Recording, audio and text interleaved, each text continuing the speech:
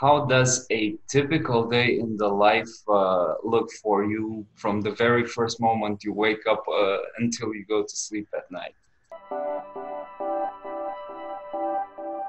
So yeah, I usually wake up at 8 a.m. and just prepare myself for the day. At 8:30, I will look at my emails, and chances are I'll probably have anywhere from 20 to 30 emails. Okay. And I try my best to reply to those emails and messages. And by 9 a.m., usually we'll start our first meeting. It could be a client meeting, or it could be an internal meeting about planning some of these things for our clients. And we'll usually have about 2 or 3 in the morning before lunchtime. And sometimes if we have some ongoing advanced projects where we need to do proof of concept, we will actually set up the servers. We'll set up the servers on, say, IBM Cloud, AWS, Google Cloud, or Microsoft Azure. And some of these proof of concepts is all clients as a payload. And the payload could be a fully undetectable payload. And we have to demonstrate that our technology can work in their environment. And we could spin up thousands of servers and few hundred thousands of endpoints.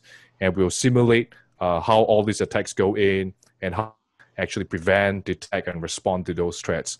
So those can be quite exciting. And by the time lunch, I'll actually try to read up some books on Audible. So Audible has a lot of great content regarding cybersecurity and so on. Or you could actually look at Safari Books online. So it's a very cost-effective subscription where there's like hundreds of cybersecurity books for you to read on, and you can try out all those different kind of mechanisms and tactics over there. So once we come back from lunch at 1 p.m., so I will start off another meeting, and chances are I'll have like 3 to 5 meetings all the way until 6 or 7 p.m.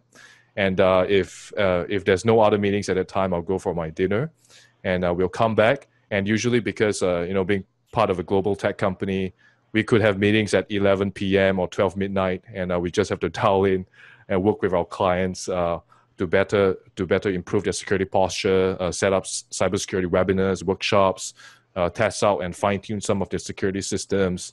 If not, I'll just be testing out and experimenting some of these techniques from the books that I read and seeing if they really work. And if they do work, and if I find them interesting, then I'll try to make a video on it and upload it to YouTube. If you want to gain an edge over other cybersecurity professionals, take my Python for Pentesters course and learn how to leverage the power of Python in penetration testing and cybersecurity. Link in the description.